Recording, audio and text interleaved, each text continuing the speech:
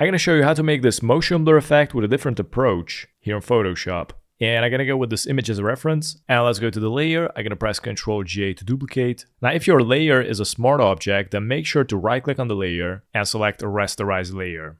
I'm also going to rename it. And now let's go and select the smudge tool. And right click, make sure the hardness is on 0. And let's go up to the settings and my strength is up to 90. Now, in order to make this smudge tool work properly, you're gonna need like a smaller size image. So I'm gonna go with like 1080p, 1920 by 1080, click OK. And from here, all you need to do is go to the desired area and just drag it. And as you can see, it is going to melt it.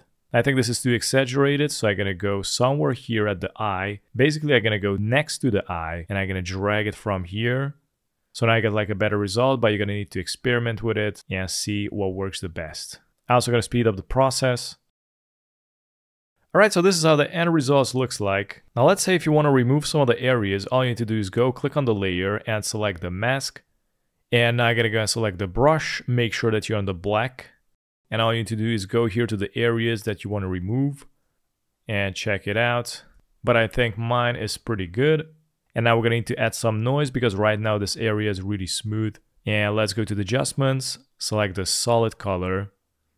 And I'm gonna go with black, click OK. Now let's go to filter, noise, and select add noise. Click on convert to smart object, and I'm gonna go with like 16, click OK. Let's go to the blend mode, and I'm gonna change it to screen.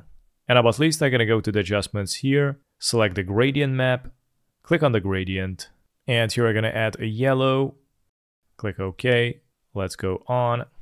I'm gonna make this a red, click OK. Next, I'm gonna make this some purple, some darker purple, click OK. And the black is gonna be here. I'm gonna add another color here, and this is gonna be a light gray. Click OK. And here all you need to do is adjust the handles until you're gonna be satisfied with the results. Click OK. And this is how I make this flaming motion blur here in Photoshop. Thanks for watching.